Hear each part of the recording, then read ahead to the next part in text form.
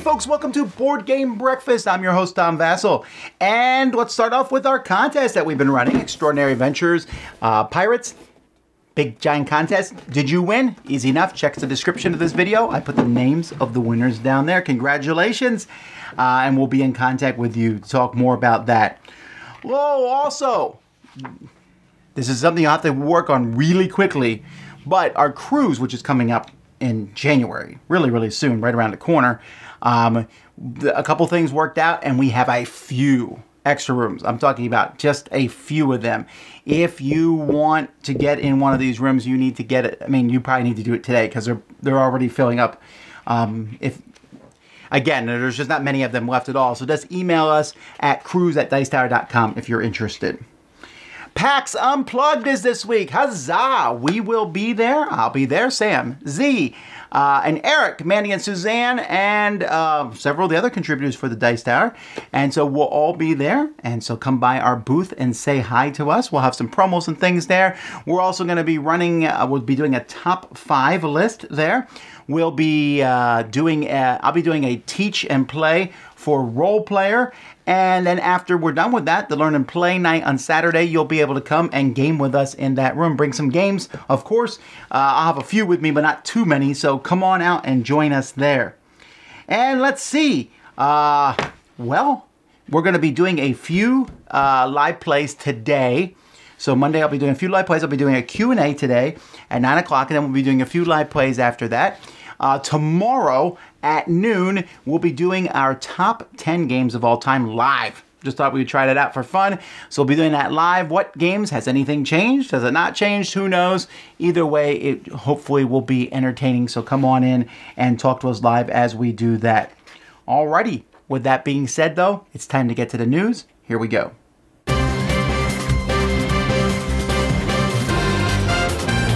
Okay, so let's take a look at the news for this week. First of all, Hans im Glück and Z-Man Games have announced Liftoff. This is coming out this spring, a 2 to 4 player games about the golden age of space exploration.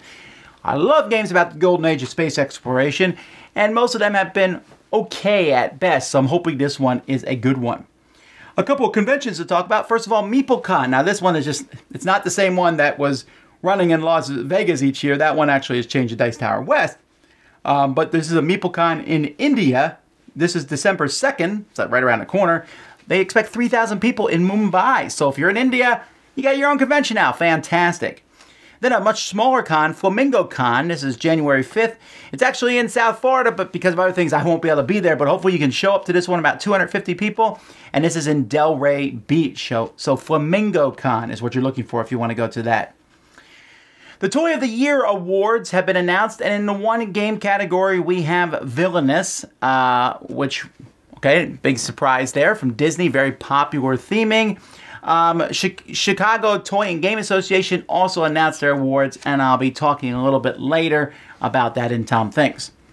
Board and Dice and NSKN Games have merged. Board and Dice have the Escape Tale Awakening, which I'll be reviewing in a few weeks. Spoiler, it's really good. And NSKN has a lot of great games, so seeing them come together, we'll have to wait and see what that means in the long run, but excited about that. Fantasy Flight has announced playmats for Keyforge. Keyforge seems to be, from what I can tell, almost sold out on a distribution level, extremely popular on launch. Now, we'll have to wait and see in the long run just how much staying power Keyforge is going to have. But right now, super popular. And Smash City. This is a new kid from WizKids. Kaiju, giant monsters smashing each other. Looks like a bit of a dexterity game where your kaiju is a dice. That's kind of interesting. I tend to like kaiju games, but none of them have really taken off other than King of Tokyo, so hopefully maybe this will be one of those. Well, there you have it. Let's keep moving. Hello fellow gamers, I hope everybody had an amazing weekend of gaming. Now that the holidays are here, Kickstarter's probably going to get a little bit slower, but I want to make sure and wish everybody a happy holiday before we all get into that holiday rush, okay? So, Let's get started on these Kickstarters. Featured this week, we have Reichbusters by Mythic Games. This is for 1 to 4 soldiers looking to cooperatively infiltrate Nazi headquarters and quietly complete mission objectives in the most heroic way possible. However, as you explore the grounds, you begin to find monstrous creatures that have been kept within the walls. This game requires you to use card management skills and tokens to help even the odds for about 90 minutes. And it comes with a campaign mode as well as a raid mode, which creates unique setups on the fly with randomized maps, missions, and faction decks. Now, the minimum pledge for this game is $100, but if you're suddenly thinking, yeah, I'm gonna need some more dice rolling, then maybe Onimaru by Penguin and Panda Productions would suit you better with their cooperative game for 2 to 4 demon hunters. Here, you'll be fighting off hordes of demons flowing from gates while dodging attacks and trying to take down the Oni leader. Players will be using dice combat and specialized cards for about 60 to 90 minutes while trying to save the realm in this challenging onslaught of demons trying to take over the board. A game like this is going to set you back $59, but our next game is going to put you to the test. Challenging you to create The Master Plan by ABBA Games. This tile-laying game is for 2 to 4 city engineers trying to create the most prosperous city. Players will bid for buildings and plots of lands while trying to increase each of their buildings' income and endgame victory points by strategically placing favorable buildings next to their assets. This game takes 20 minutes per person to play, and it'll cost you $46 to get started. However, I really loved how everyone plays on the same board, so their actions directly affect every other player's turn. Next up, we have expansions and reprints for the week. First up, we have Luna Deluxe Edition by Tasty Minstrel Games. Now, this is going to be a Kickstarter exclusive game where they're only going to print enough for the Kickstarter backers as well as a little bit more for possibly some like convention sales. But what they're upgrading in this game is all metal coins and an insane amount of wooden tokens. I really do mean an insane amount. Any token that you might have used in the game, they're pretty much making a screen-printed wooden version of it. So that's really exciting if you love Luna. Lastly, we have the Pitch Car expansion by Eagle Griffin Games. This adds a fancy little loop to your track with a ton of extra goodies available as add-ons like extra cars, bumpers, and yes, super slide power. So if you guys are interested in that, make sure to check it out.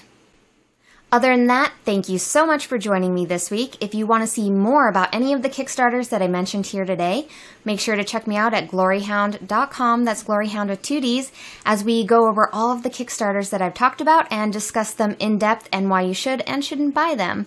And I will see you guys all next week. I've got a war game that gets personal, it's tactical, boots on the ground, and it's got miniatures. Sergeants, Day of Days, published by Lost Battalion Games. So why is it personal? Well, in this game you get 10 hand-painted pewter miniatures that come with their own decks, creating their own characters. If you die, you're dead. So you're gonna be careful. You're gonna make a stupid decision like charge a machine gun nest with a handgun with only 2 bullets left. You play this game? Well, a deck of cards creates a story, which creates a great narrative, and that's fantastic.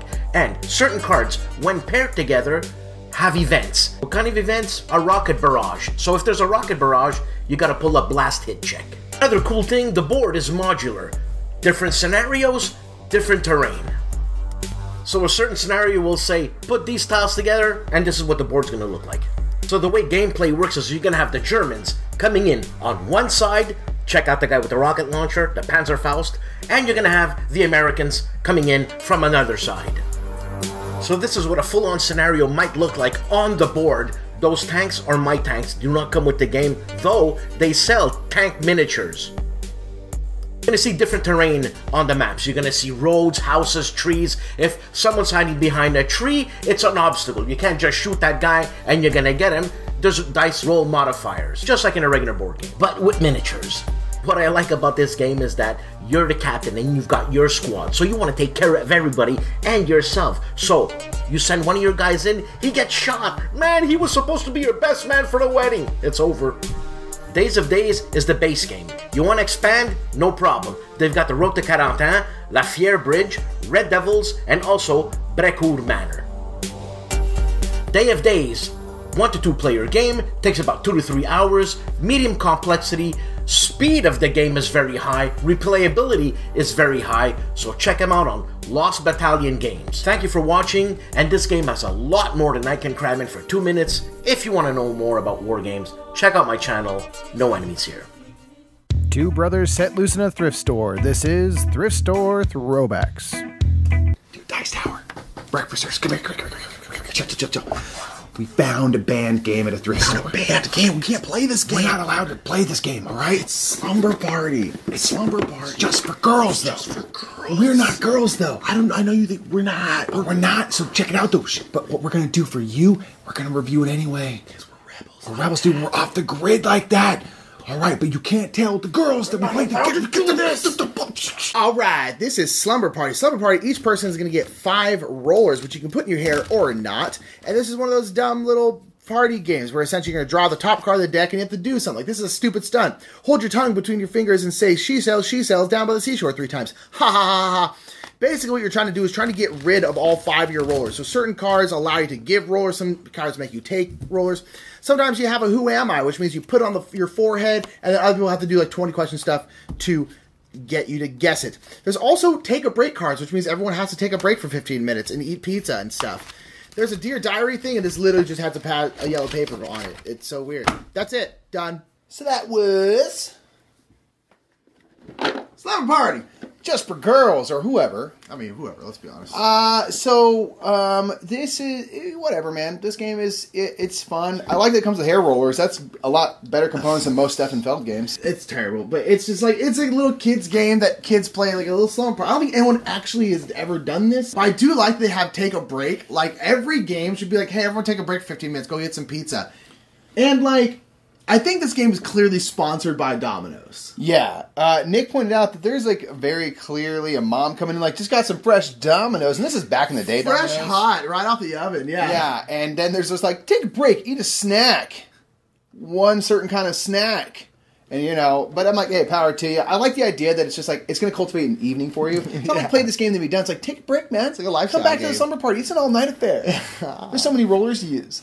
But yeah, that's all we got to say about this one. Anyway, check us out on YouTube. Check us out over on Twitch as well if you want to watch us play live games. It's super fun, super cool community. Indeed, and since we can't predict the future, our top 100 may be on the Dice Tower right now. It's possible. We'll see you at Casey's house at 3 a.m. Well, we're not asleep, but we should be.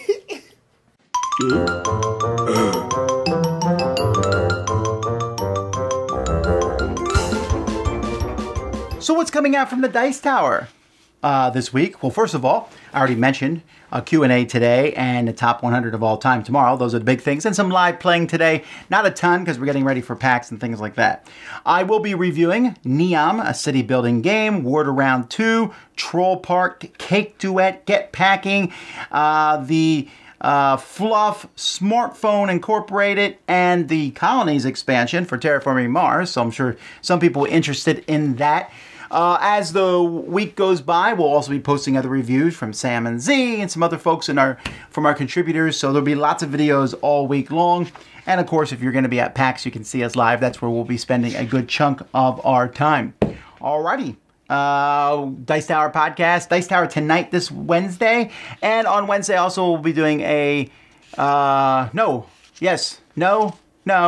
Sorry, I'm all confused. It's just Dice Tower tonight on Wednesday. Our other live Wednesday thing will be the following week, but you don't need to worry about that for right now. Let's keep moving on Board Game Breakfast. Happy breakfast, everybody. Today I'm going to talk to you about Trap Words. It's a taboo-like game that's just been released from Czech Games Edition, and it's got a bit of a theme, so why not talk about it? Now, it plays for 4 to 8 players split into 2 teams, and as with a lot of these sort of games, splitting into 2 pairs, it doesn't quite work as well as when there's 3 people minimum per team.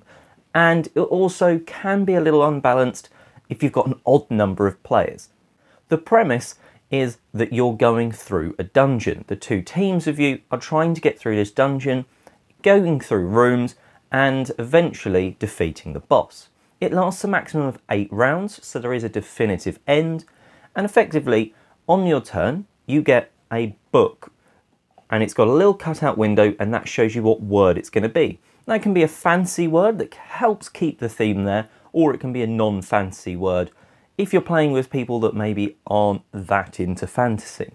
The trick here is, unlike other guessing word games where you're trying to explain this word to your team and they guess it, and you know what you can't say, the other team gets to write those words and you don't know them. You don't know these trap words at all. So you're really stumbling through giving clues, trying to not say what you think they might have written down as a clue.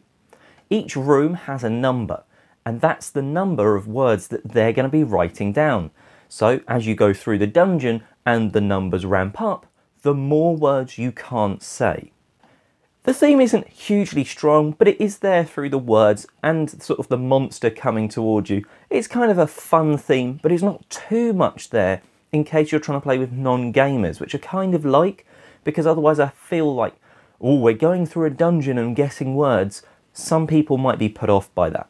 I'm certainly not, and it's definitely staying on the shelf for that party game sort of thing, definitely in the lead up to Christmas. Anyway, that was Trap Words, and I'm Oliver East, signing out. Welcome to the Tantrum House After Party. We're looking at a gemstone mining game from USAopoly. We are going to talk about what we liked, what we hated, who won, and how.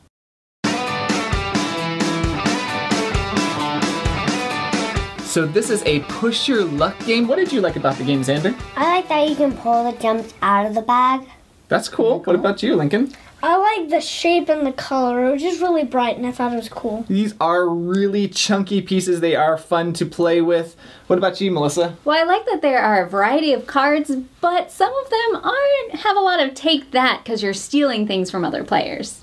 I liked that there are two modes of play. You can play with the cards if you have kids that can read, or if you're willing to help them read their cards. I think the text on the cards is a little small, so you'll need to make sure that you have good lighting when you play this game.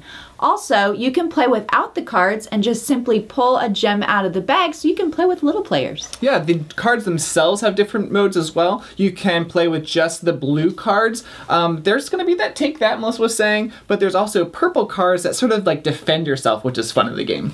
Yeah, I enjoyed that they made this game up to 7 players. A lot of times our family, we have 5, and so those 4-player family games don't always work for us, so I'm glad that they added some extra players so even grandparents can join in.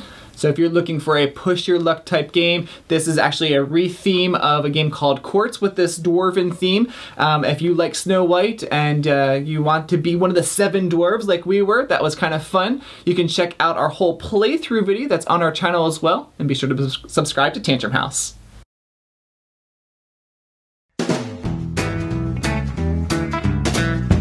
Hi, I'm Jesse. And I'm Gil Mello, and this is Adventures of a Non-Board Gamer, where I teach my friend Jesse a new game every week, at least I try. What did we play this week, Jesse? It's called Spirits of the Forest. So how does that game play? It's a set collection game, and you're collecting tiles, and the whole story is that you're venturing into the forest and you're picking up various spirits of the forest. Yeah, so the game has those different tiles, and you set a grid. It's a game with very few rules, a very simple game, I guess, I should say. And you can only collect tiles from the edges of the game. And as you go in, you can drop crystals to kind of reserve some of the tiles. Some of the tiles will have tokens that could give you an extra spirit or some bonuses where you can retrieve some of your crystal. It's kind of, there's a depth to the game for a game so simple. What do you think about that? There's a strategy involved, and you have to make sure you get all the spirits, and you have to make sure that you get more than your opponent. Yeah, because that's the thing of the game. That's the gist, is like only the person with the most spirit of that kind scores. Everybody else doesn't score anything. And on top of that, all the different tiles will have either a moon or a sun, and that will count into the end as well as a selection, or as a set, I should say. So what did you think of the game? Games aren't too simple. No? I mean, you have to develop a strategy, and after you play it several times, you realize what you have to do. Yeah. Anyway, so 2 thumbs up? Sure, why not? Well, I'll give 1 thumbs up for me. Well, I don't know. I liked it. All right, so it was fun. So Jesse, like, he probably has better taste than me. So thanks very much for watching, and happy breakfast, everybody.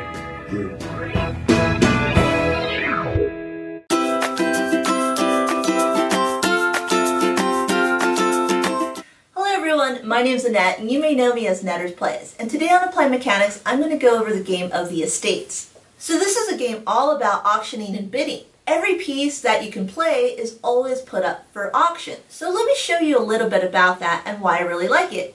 Players will always start with the same number of money, and before your turn you can always take one away and score it as a point at the end of the game. If you're going to pick a floor cube, you can only pick from the 3 that are on the edges, either to the left or the right. Once the active player puts something up for auction, the player to the left will decide how much money they're willing to bid on it, or they can pass. Whoever won the bid will be able to place it in the estates. They have to place it in one of the rows that's furthest to the right. If you were the first person to place this color cube, then you will take the stock for it, making you interested in this color value. Eventually, you'll be able to build on top of other buildings as long as the value is lower.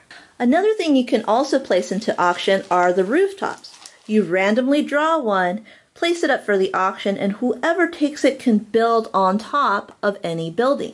This building is then complete. Players can always bid on these building permits, which will actually extend or they can shorten the game. If someone grabs the cancellation cube, then any previously built permits can easily be wiped out. And then of course the mayor's hat will double the points to any row wherever it's placed. The game will end either when 2 out of the 3 rows are complete, or there's no more buildings to put up for auction.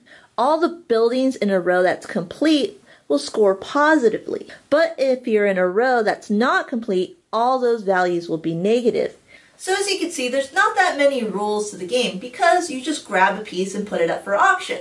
The fun part about this game is that players are always engaged. Players are constantly outbidding each other or putting pieces in certain areas. It can be infuriating at times, but also a lot of fun. The players make the game, and that's why I really enjoy this game of the Estates. Well, thanks so much for watching, and we'll see you next time. Bye! Hey everyone, Gamer Joe here. A couple years ago while I was at Gen Con, there was a card game that came out that used dice well before the craze that is Star Wars Destiny. But this game was very much an expandable card game, LCG, however you want to call it. But what drew my attention, of course, was the incredible artwork. So today I want to just show off a little bit of it. This game is called Ashes: Rise of the Phoenix Born by Plaid Hat Games and the incredible Fernanda Suarez. Fernanda's artwork first caught my eye in a little game you might have heard of called Dead of Winter. But for me, she took everything up a level with Ashes. Every card for me was a masterpiece, from the Phoenix Born themselves to the allies you could call to your aid. Every card is fantastic in this game. This is one of the games that if I never played again, I could never get rid of it just because of the artwork alone. And the diversity amongst the Phoenix Born and the characters, allies in the game is just top notch. Here are some resources that you could check out if you want to see some more of her work, as well as purchase some prints, etc. First up is, of course, her Facebook page, Fernanda Suarez Art, where you could see other works that she's done. Also, she provides links to some more resources on the internet.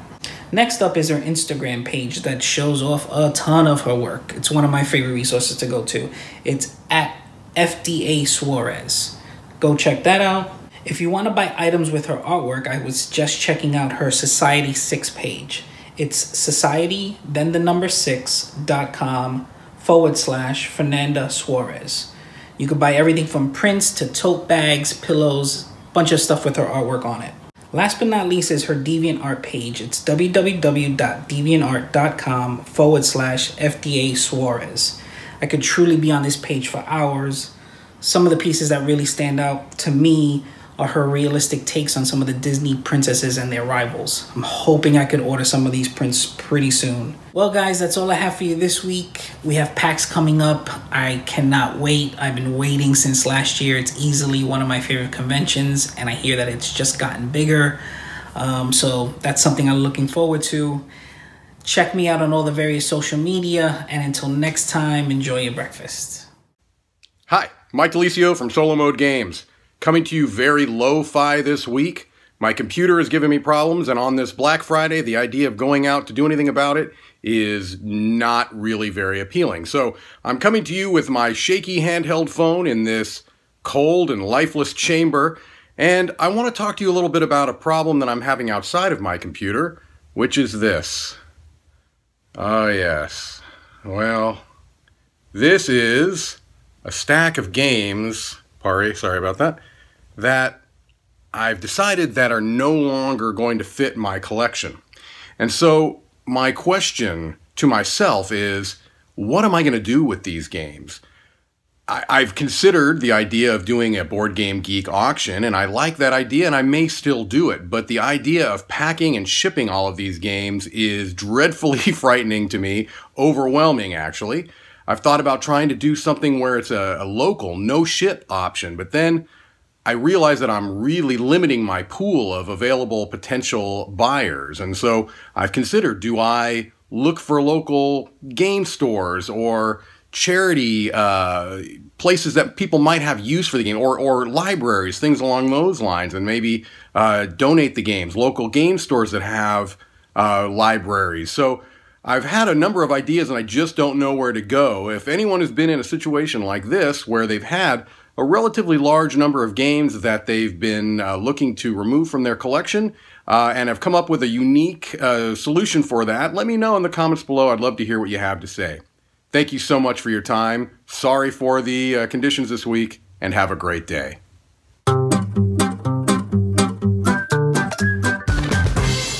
So I got a lot of requests from people asking what I thought about the Mojo Top 10 list that came out a few weeks ago, where they talked about deep strategy games, and yeah, well, whatever. They stuck on Scrabble and Monopoly and Risk, but they also put on Ticket to Ride, Carcassonne, and Catan. And you know what I thought about this, and I'm always conflicted when I see these things, like when you see a major newspaper or somebody and they're like, here are the best board games of all time. And sometimes you look at it and go, do they even know about any of these board games? Well, you know what? The answer to that is pretty easy. No, they don't. Sometimes it's sloppy reporting. They just go out there and say these are the best. But I often wonder, like, if someone looked at if I said these are the best movies of all time, some movie critic might look at me and go, forget that. So I have to be cautious. On one hand, I want to be like, stop doing these dumb lists. But at the same time, I'm glad that people are talking about board games at all anyway. This kind of focused home a little bit to me. I was looking at these, as I mentioned in the news, the Chicago Toy and Game Association. Now, the Chicago Toy and Game Association is trying to work hard to make board gaming a big business type thing. They have meetings. They help with the toy fair. They run this event every year that I've never gone to, because if I have that week off, I'd probably rather go to Board Game Geek Con, which is always run the same week, and it's more of a fair where people go in and stuff. But they have these events and awards.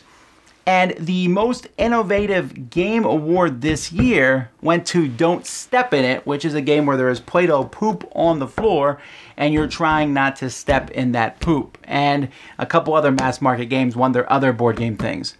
And on one hand, I can sit there and say, well, that's just how it is. Let's not worry about these awards. On the other hand, I find this infuriating and almost just willful not caring about the industry. I'm always mind-boggled when people get upset at companies like CMON or Fantasy Flight, or like they made another expansion for whatever the game is that they made an expansion for. Oh, this is just a money grab. Oh, this is, Munchkin, the newest set, blah, blah, blah. Really?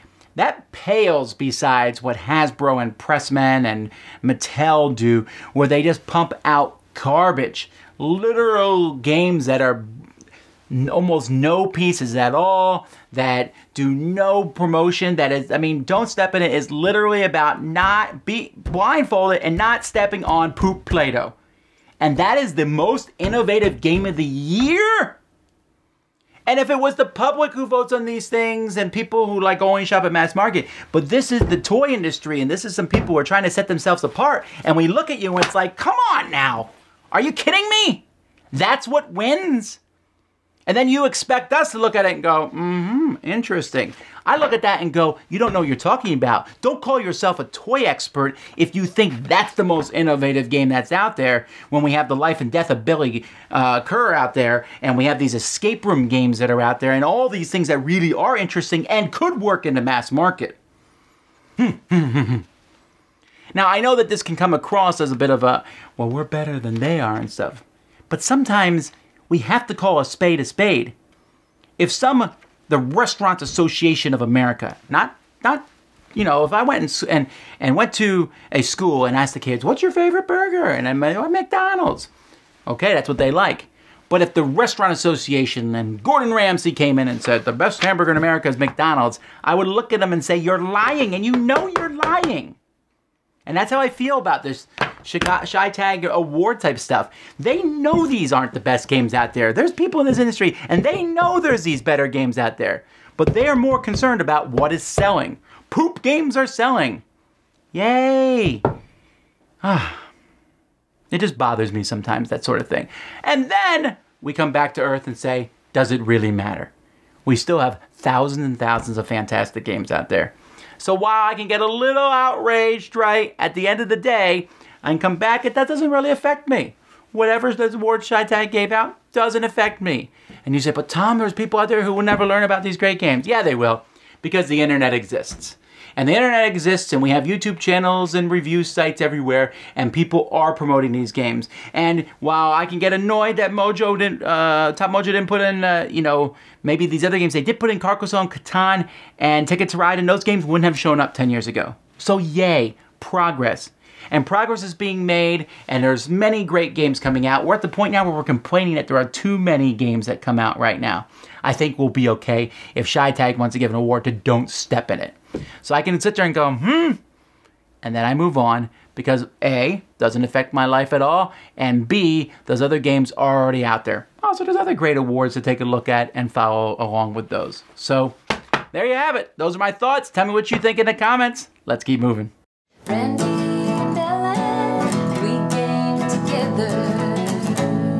It's your turn. Ooh. I'm Randy. I'm Ellen. Hi, guys. Today is the day after Thanksgiving. For those in America. For those in America. We just got done pigging out on leftovers, and we're outside now. We're on second Thanksgiving. Second Thanksgiving is what we call it. It's just the Friday after. Yep. We don't have a game because we just wanted to let you guys know that we're going to be at PAX Unplugged. PAX Unplugged. I'm going to get us someday. We're going to be at PAX Unplugged, and we're actually going to be hanging out at the Dice Tower booth. From noon to 2 on Saturday. Yes, noon to 2 on Saturday. So if you want to come say hi, that'd be awesome. We'd love to see you and hang out. I plan on having a dang fun time. How about you? Yeah, it'll be a lot of fun. Playing some games, meeting some people. Yep, and we're going to be there all night gaming, hopefully, till even the wee hours, 11, midnight or so. Yep. Yeah, so we'd love to, you know, meet up and try to find as many people we can and play some games. Yep, absolutely. I'd like to try Dinosaur Island if anybody wants to bring that specifically. Somebody bring that game. I'll play. Hint, hint. If you want to try it out. But anyways, you guys have a great week, and hopefully we'll see you at PAX Unplugged.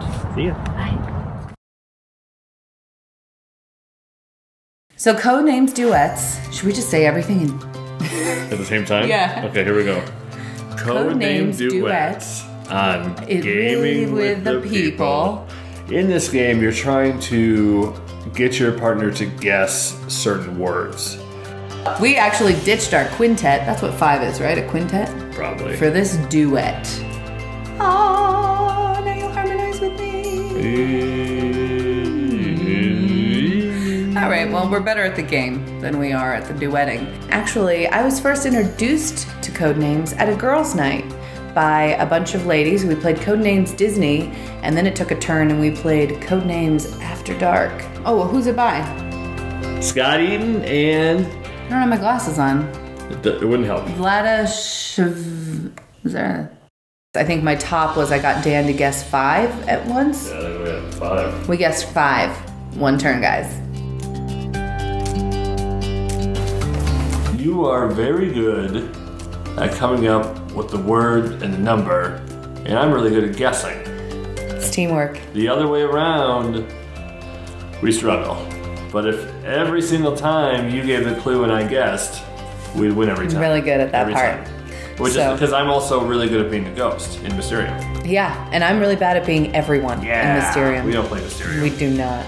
It's a top secret co-op game. Oh, I do like that it's co-op because it gives us both the opportunity to win. Yeah. Now, we've never actually dabbled in this part. This is just to add a little bit more variety to it, where it varies up the gameplay and adds a little bit more. I don't know, maybe we'll do this at some point to kind of spice it up when it gets a little stale. Wow. Okay. I basically like all the party games, I think. Any game. Well, and it's rare to have a party game that's good for two. Because most party games, you need like lots of humans. And who all has of ours lots are of tiny. humans to play with that can Well, we made lots. not chew up the cards. Yeah, that's true. They drool a lot. Hello guys, it's Cardboard Rhino and welcome to one more Rhino Says Yes. Today's game is a very special roll and write puzzle where you get to create railroads and highways. It comes out in 2 gorgeous editions. It's of course Railroad Inc. Railroad Inc. is pretty straightforward and it's played in a total of 7 rounds. In each round, you roll the 4 dice and all players have to simultaneously draw the results on their own board. The only restriction is that each piece they draw has to be connected to one exit or to a previously drawn route. And of course, the railroads can connect only with railroads and the highways with the highways, creating some interesting shapes and routes with some overpasses and stations. Once per round, but 3 times in total per game, the players can choose to also use one of the special routes that offer them more complicated connections. At the end of the game, each player counts their points for the connected exits, getting more points the more exits they were able to connect together. For the longest railway, the longest highway, the amount of squares drawn in the central space, and last they subtract all the points from ends of routes that don't connect with other routes or with the outer edge of the board. You can play the base game with any of the 2 editions, but each of them comes with 2 different expansions. The Deep Blue edition features rivers and lakes, whereas the Blazing Red is all about volcanoes and meteors. I really enjoyed playing this game. It's a fantastic puzzle that you have to solve, and each of the 4 expansions forces you to think in a different way. It has some meditative quality to it when you focus on your drawing, and it also challenges you to calculate what you should expect and find the most efficient or creative way to connect everything. It plays up to 6 players, but you can also play solo, and it's a game that you can play almost anywhere, in a cafe, in a pub, or as the theme suggests, on a train or next to a lake. Maybe not on the road or next to a volcano, but it's a game that you're gonna have multiple settings and occasions to enjoy. So Rhino says yes to Railroad Inc. You should definitely give it a try.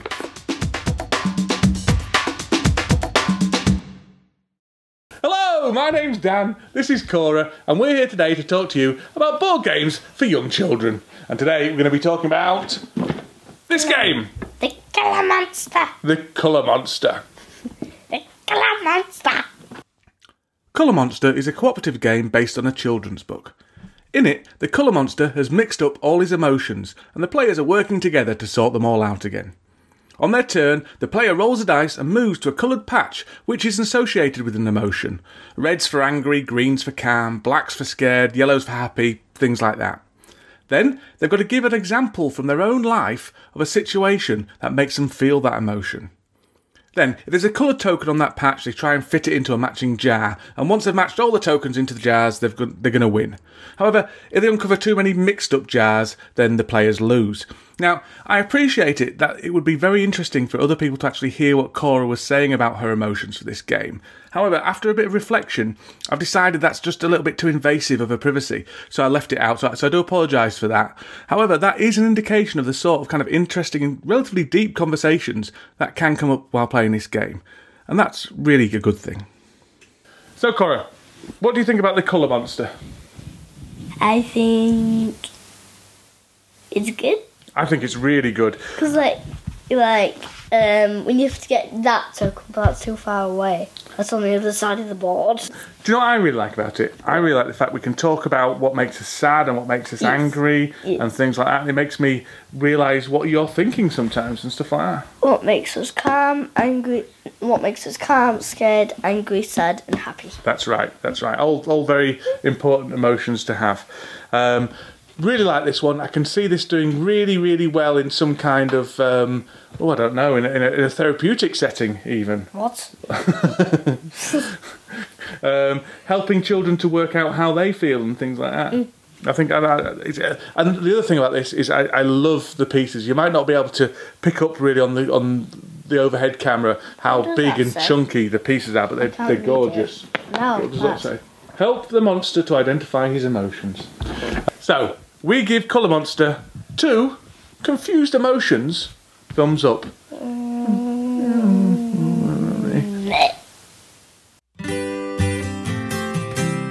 So I've really been getting into Magic the Gathering, but I promised I wouldn't get myself into opening booster pack nonsense. But you can also use booster packs as an add-on item to get your Amazon order over the shipping cost, so it's free. Kind of. So I've been buying a few. Booster packs are a funny thing though.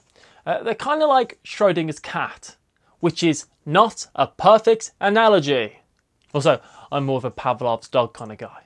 But what is this booster pack worth? I mean, it cost me about £3, but the contents could be worth 100 quid, or it could be worth absolutely nothing. I mean, the Schrodinger's cat analogy does wear a little thin, but it does change the way I value a booster pack. Would I sell this on for £3?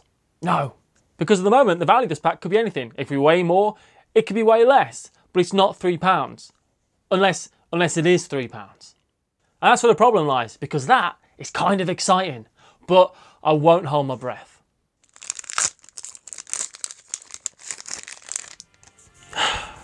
Stupid cat. Bye.